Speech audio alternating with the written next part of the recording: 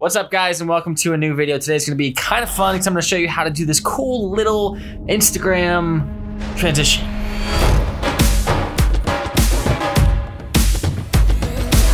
Firstly, I want to say sorry I haven't posted in a long time because if you can't tell by my Instagram and stories, I've been busy and I just moved to Texas. My room's not even finished yet, but I can't wait to give you a full room tour because this is going to be sick.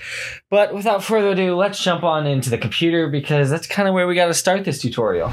As always, on every future tutorial, I give away one free version of my Ultimate Effects Pack. All you have to do is drop a comment and like this video, and then I can randomly select you to be a winner. The winner of my last tutorial contest is APS Colombian with a comment, yo! All you have to do is reach out to me on Instagram and I'll send the pack your way. All right, now that we're on the computer, we're gonna start to work with this image right here. The great thing about doing everything within Photoshop is that when we bring it into Premiere, we can actually isolate each individual layer. So any object that we make, we can actually keyframe within Premiere. So be sure to keep that in mind. First things first, we're gonna start with a blank canvas. So go to File, New, and then create a custom canvas to the size that you want. Since I'm doing this on a 4K video, I'm gonna make my width 3840 by 2160 height and make my resolution 300 and then click OK. My background is just gonna stay white.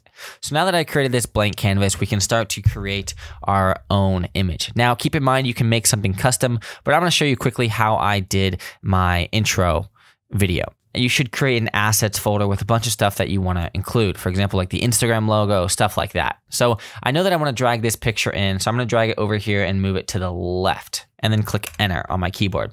Now what I want to do is crop out a little bit of this little edge right here. So you can do that multiple ways, but for the way I'm going to use it is I'm going to select the polygon lasso tool or also click L on your keyboard.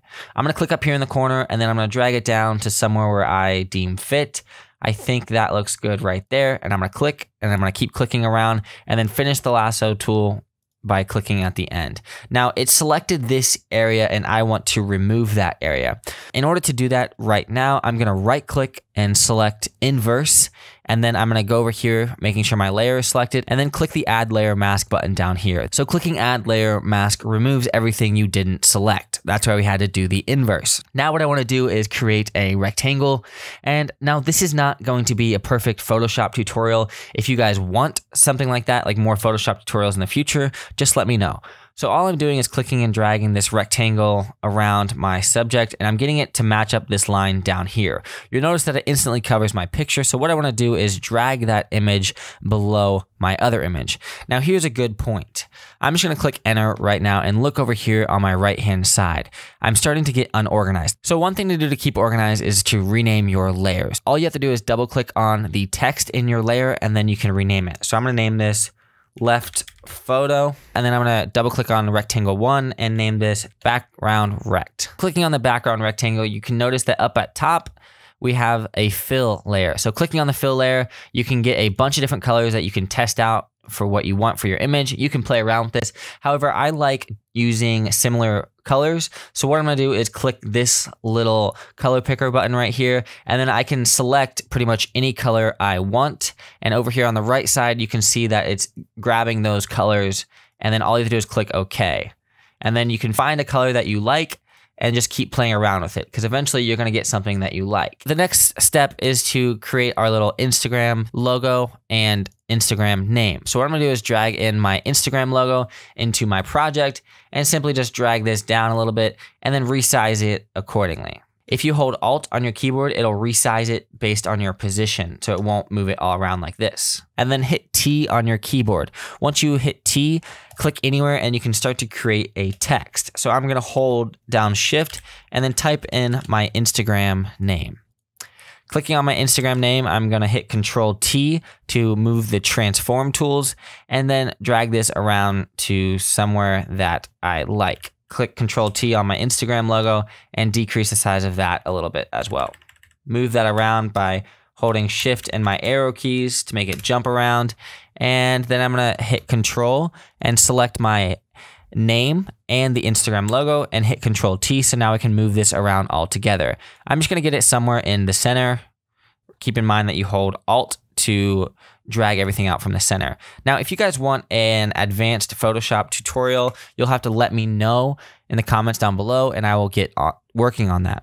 This is pretty much the basics of what we need for our initial setup. Now, I also want to have photos coming through here, but I will do that later. So what I'm gonna do is I'm gonna go to File, Save As, and I'm gonna go to my Instagram motion graphic and then type this like Insta Overlay or Insta Transition, whatever you want, and then click OK, making sure I save it as a Photoshop file. So now that I'm in Premiere, I'm gonna right click in the project area and then create a new bin and call this Insta Overlay. Now that we created that new bin, let's double click on it and then go to our assets folder where we saved our newly created Insta Overlay and drag that Photoshop file into Premiere. One thing you'll notice that as soon as you drag it in, there's an import as and there's a merge all layers button. What we're gonna do is import as individual layers. So what this does when you click OK, it actually creates a separate bin and then it has all of our individual layers. Now keep in mind you can't see these ones because it has a black background, and since our background layer is white, everything is imported separately. You can actually avoid this if you nest these layers together within Photoshop, but that will be a little bit more complicated for what I wanted to do. So all you have to do is start to drag these images down and then start to see what they do. Now, it's just like Photoshop, you have to layer your images again. So I'm gonna put that image on top and then drag my background layer to the bottom, and you have our image like so. I'm gonna drag these layers up a little bit more because I know I have to drag in more layers. So knowing that I have the Instagram logo and my text layer, those will not show up because I don't have a background layer yet. So what I'm gonna do is drag my background layer all the way down to the bottom so that fills in that white area, and then I'm gonna drag in the logo next, and then also the name. So everything is together. Now, keep in mind that since these 3 bottom layers are all attached to this one right here, I'm gonna highlight all of them, right click and select Nest, and this is my Insta name layer. All right, so now that we have that nested and we have our top layers, now we can start to have some fun and keyframe this stuff. So all you have to do is move the position and the scale and anything you want to do. So what I typically do is go to the Effects tab and then type in Transform and drag on Video Effects Distort Transform onto any layer that you want to keyframe. And then I will go forward a little bit and then create a keyframe on the position. And let me zoom in, and then I'll go to the very beginning and then change the position to somewhere where it's off screen. So then I have this little, it punches in, and then you can kind of see like how fast it's happening. So you can drag out your keyframes if you want it to happen slower. The one thing I would recommend doing on every single keyframe is right clicking on your first keyframe, go to Temporal Interpolation and go to Ease Out, and then right click on your second one, go to Temporal Interpolation and go to Ease In. Now it looks a little bit better, but it's still not the way I want it to because I want it to punch in really fast.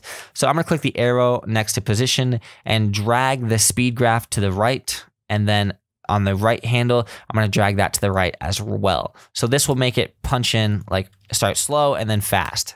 So I really like the look of that. And then all you have to do is do this transform effect to your next clip as well. So for example, this background layer right here, I'm gonna start about right there. You can drag these around and cut them as much as you want, pretty much do anything. So we're gonna go to the Effects tab, drag on that transform effect. Again, we're gonna go a little bit into the future, and then I'm gonna add a keyframe under position, go to the very beginning, and I'm gonna drag this one to the right, just like so, so it's off screen. Remember, go to Temporal Interpolation, Ease Out, and then on the next keyframe, Ease In. Let's check the speed on that. So I'm gonna go right there, drag it around a little bit, click the down arrow, drag this left keyframe to the right, and then the right keyframe to the right as well. So we can create this graph that you can see that kind of ramps up into our keyframe. So this looks like that. So I actually want this to hit about at the same time. So that's hitting right there. So let's change this graph to end right about there. Yeah, so that looks good just like so. It hits at the same time. One thing I should mention is that on all of these layers, since we use the transform tool, we can actually create some fake motion blur.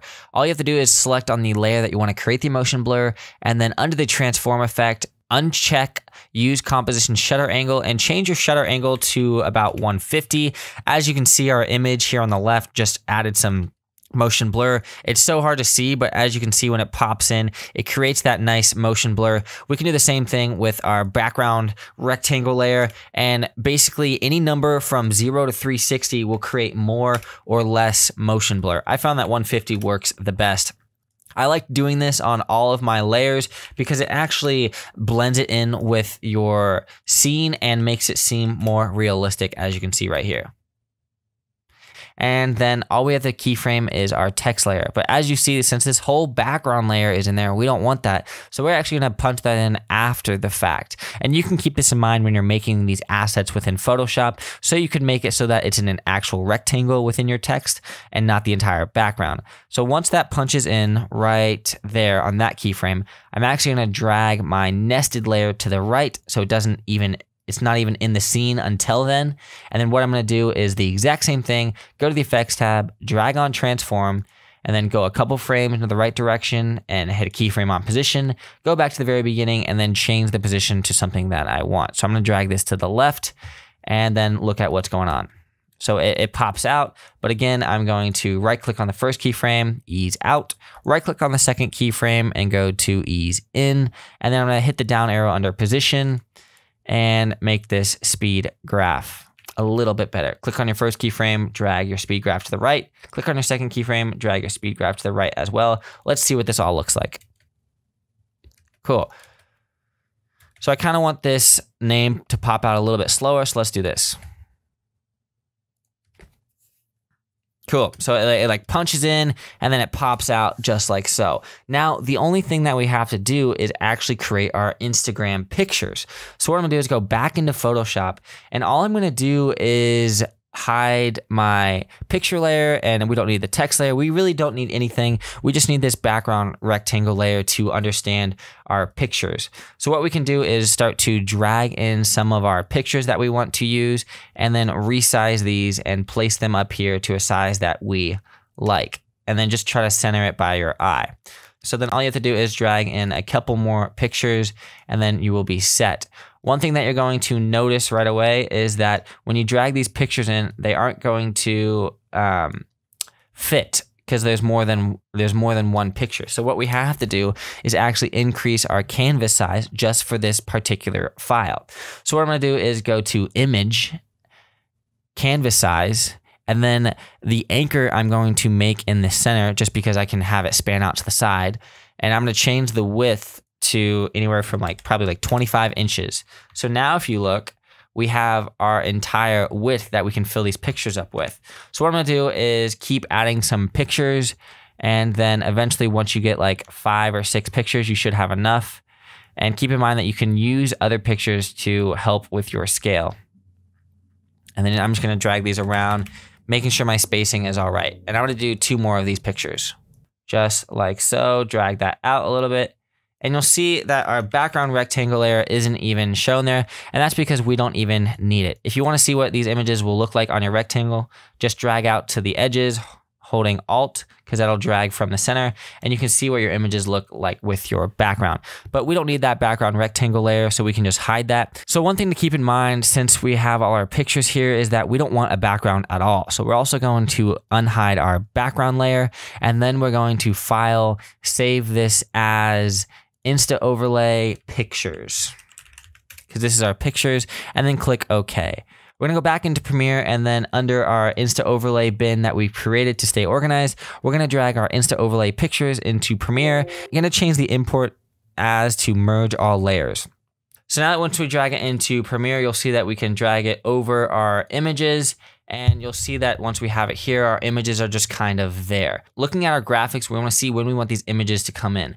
I kind of want them to start to come in with this blob right here. So I'm going to drag that to the left, and then we're going to start to keyframe the transform. So dragging on the transform effect to our Insta Overlay Pictures layer, you can see that we're going to go to the Effects Controls tab, and I'm going to drag this to the right a little bit out here, and then click a keyframe at the beginning. I'm going to scroll a little bit to the right, and then I'm going to click keyframe to the left like so.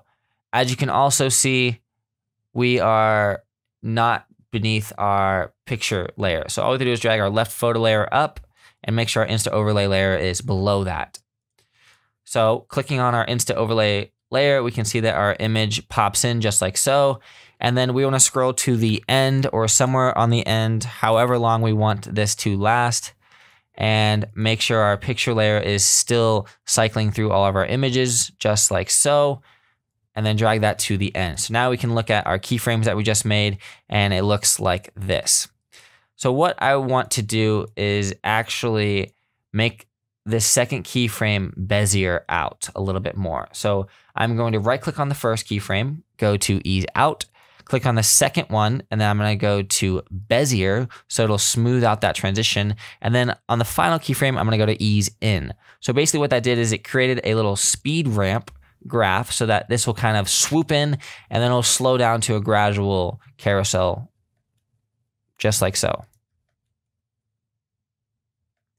So you can keep messing around with when these pop in. For example, I want this to pop in a little bit earlier. So let's do that. Drag the Insta Overlay picture layer to the left, and then drag our beginning keyframe to the left as well.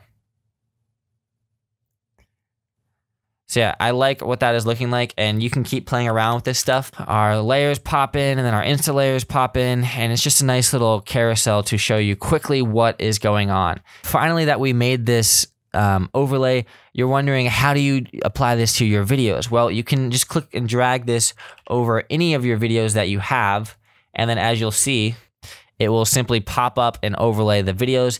Now, it's a different process for when you want to export this. So for example, if you want to export this and save it for a later date, all you have to do is click I at the beginning of your motion graphic and then O at the end of your motion graphic, and then go to File, Export, Media, and change your format to QuickTime, and then go down here to Video Codec and also change it to Animation. Once that is selected, you can change your width and height pending your project if you need to. You're going to also click Render at Maximum Depth and then change this to 8. And then you're going to click 8 bits per channel and Alpha. And all you have to do is name this and export it somewhere you want, and then click on Export. So now that we exported that video, we can go to wherever we exported it and drag our overlay into our project, and it is one video file with audio if you have audio attached to it. And all you have to do is drag it into your project, and it basically removes all that black in the background. Well, hopefully you guys learned something today, and if you did, please let me know down in the comments below. Hit that like button because it really helps out the channel, and if you're new here, consider subscribing because I'm going to be making some more stuff in the future. I'll see you next time.